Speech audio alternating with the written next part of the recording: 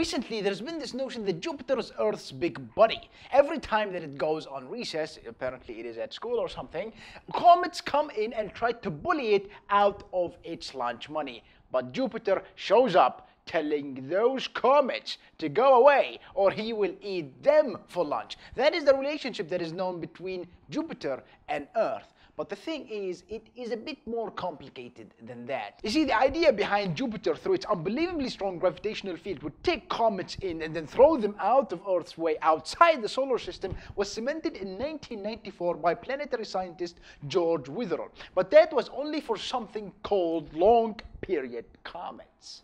In a more recent study, however, they found out that Jupiter is not exactly an impervious shield. Now, what they've had access to is technology in 1994 George did not have access to, which is, well, really fast computers.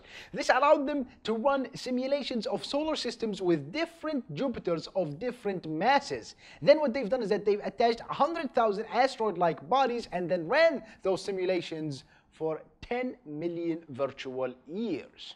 Now, they did find what George found in 1994, which is that Jupiter does indeed protect the Earth from long-period comets. The problem is long-period comets are not exactly that much of a threat. Why? Because from the name itself, they are really long in terms of their orbital periods around the Sun. They take between hundreds to millions of years to make that orbit. The thing is, there are two very important bodies within the solar system that pose a threat to Earth as well. You have the short-period comets, which take around 200 years to make one orbit around the Sun or less, and you also have the near-Earth asteroids, which are about this far away from Earth. Now, this might look like a very big number, but in astronomical terms, that's like breathing on Earth's neck. That's how close they are. To put that in perspective, long-period comets are about 1,000 times, at least, farther than that.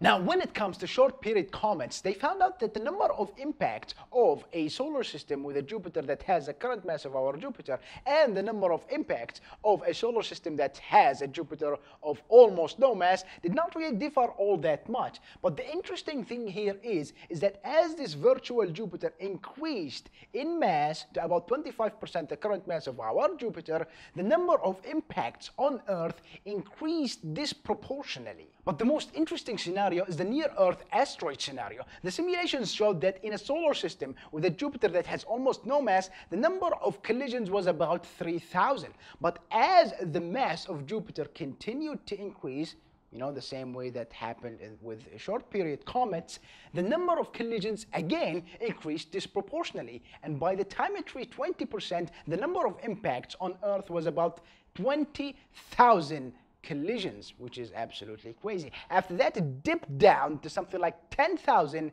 if our solar system had a Jupiter of its current mass, one mass of Jupiter.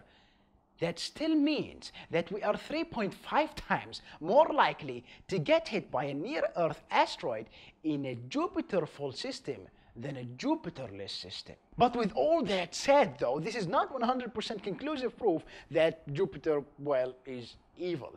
It just shows that the relationship between Earth and Jupiter is a bit, complicated. It might tell those big, bully, long-period comets to go away or he'll eat them for lunch, but it also might allow its friends, the near-Earth asteroids, well, to go nuts. And Earth might not really like that. So that's my take on why Jupiter is not exactly that awesome. And with that, thank you very much.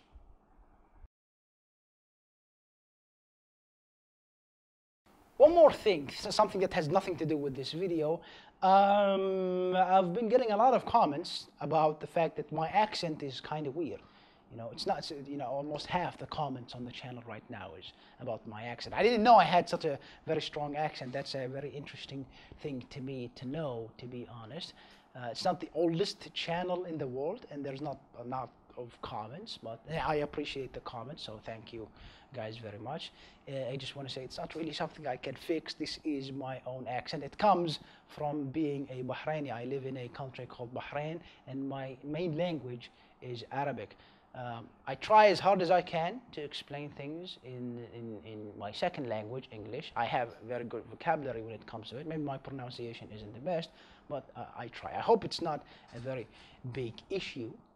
Okay, and yeah, please, keep watching if you can. And if you have any comments or suggestions as well, please let me know. That would be very helpful. And thank you again for watching. All right. So yeah, screen's coming back now. And again, one more time, thank you.